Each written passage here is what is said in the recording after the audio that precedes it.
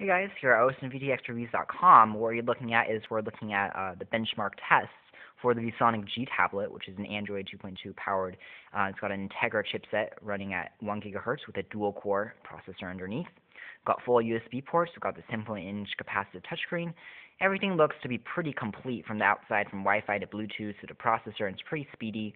We're giving you a bench test here directly on the go and just showing you how this device ranks to comparative devices. So we'll take a look at what, the service call failed. Quadrant, this is the Quadrant standard version. That's interesting. We'll run that again and see how it does. You can really see that the screen is pretty good at doing those animations, pretty smooth. The processor is great at that.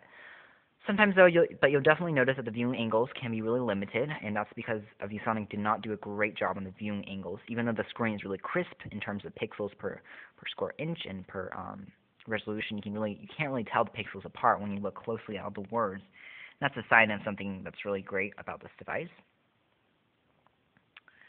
So we'll see if this will load for us once again. This is the first animation. We'll have the second one, which is about this gun shooting. The camera's not really picking this up, but there's not a lot of stuttering.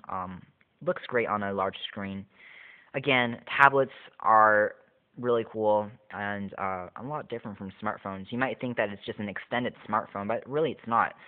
Just tablets in general, whether it's an iPad, an HP touchpad, whether it's an Android device like this, larger displays do make a large difference, and everything just looks expanded and a lot better. Let's see.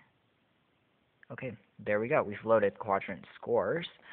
So the Quadrant score is 2,121, which is fairly decent.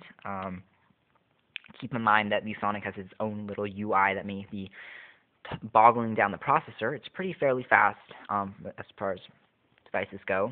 There's the Nexus 1 below it. We've also got the Motorola Droid X, and we've also followed the Droid Evo X, the Galaxy S. This is the Samsung Galaxy S. This is the Samsung Galaxy S. This is the Motorola Droid X. Got the Nexus 1. The HTC Desire is down here.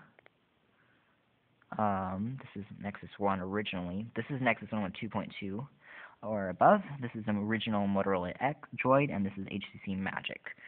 So, again, fairly impressive there. If we go home, this video, as you might see from the description, will also be taking on our favorite apps in terms of this tablet goes. A lot of people are saying, I'm not going to go over too many games because, of course, a lot of people know games in terms of doodling apps and stuff. I'll just take a look on what to take really advantage of a large screen. There's Kids Doodle, which is pretty fun. It's a fun doodling app, and I think for tablets in particular, getting a drawing app or a doodle app is really important because you want to take advantage of the really large display. It's also a good idea to pick up one of these styluses or capacitive styluses just to doodle and to interact with the screen, really. And yeah, it's pretty fun to play with. Of course, there's a lot more professional doodle pads out there, but this is one of the pads that are pretty fun to play with, and they give a lot of colors. You've got a lot of selections in terms of pen choices go. It's got back buttons, erase buttons.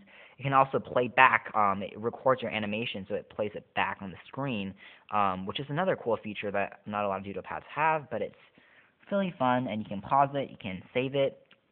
There's a lot of stuff you can do with this doodle pad in general. So other than doodling, exit, you've also got what I also think is important for a tablet computer to get that's not included right out of the box is another pretty good app that I enjoyed was Tank Hero.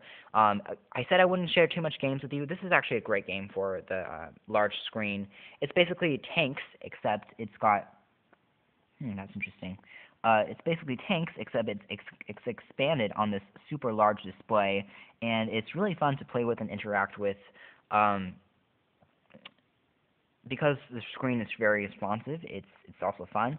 The graphics are great, and they're especially diligent here on this expensive display, which is really large, and the resolution is pretty high. And if we just play, the sound and graphics really come alive. what you do is you just move this jog dial and you move here. You tap these in order to fire. If your tank gets hit, then you die. And you can see the graphics and things are just really impressive. So that's Tank Hero, another great game that takes well advantage of the graphics and the high resolution display in addition to being an expanded experience on gameplay. In terms of a lot more other apps, I'm not going to really recommend those. You know those from smartphones, and they're pretty fun to play with. But I'll leave you with one more app just to take a look at. It's a little bit more unique than a lot of people think. There's an app called Iris out there. It's basically built on the idea that there's Siri out there for iPad, right? Where you talk to it and it will talk to you back. Now this is basically Iris, which is for Android, and it tells you can talk to it and then it talks to you back. It's like a smart robot. It also has this woman's voice. It's a computer animator, like a live person. It's pretty fun. I can be able to ask. Iris, do you know? Oh, here, let me see. That was a little too short. And you can actually hear the volume. Let me turn up the sound here. And it works fairly well. It's pretty cool. It works as well, I think, as Siri does. It might not be as smooth sometimes, and you're going to get some hitch-ups, but it's still very cool to talk to a voice-commanded robot that does a lot more than just command you to tell you the time or launch an application. It tells you real-time responses and stuff from the web. That's pretty creative and gives you a few laughs and gets the job done. It's pretty cool. And it's a large selling point for iPads. It's going to be pretty cool technology here. Are you a man or a girl? And it tells you you're taking the internet.